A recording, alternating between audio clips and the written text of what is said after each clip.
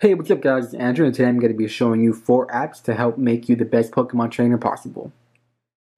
Now pretty much what these apps are going to do is help you learn type effectiveness, figure out which Pokemon are the best to breed an egg that you want, or just to pass by time looking up stuff about specific Pokemon like a Pokédex. So the first one we're going to go over is called Battle Trainer, and what this does is it gives you a quiz type of thing where it'll give you a type and then you have to figure out which move would be either the most or least effective.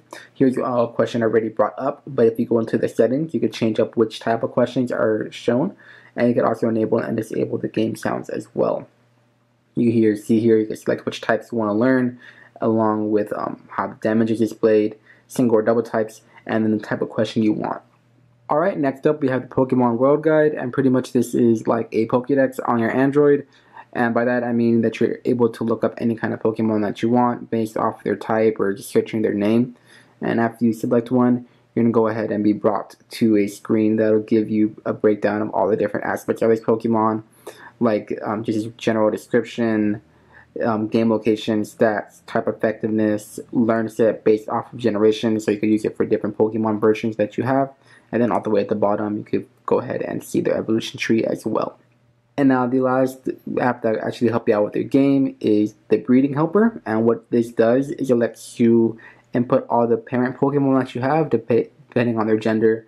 So in this case, I wanted to breed a Charmander with the bashful nature and the ability set to Blaze.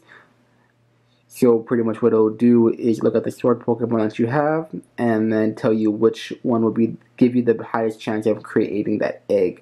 You see here that right now a Charmeleon and a Gyarados gives you the best chance of making this Charmander. So I'll go ahead and go into my game and breed them in the breeding center, and hopefully I get this egg.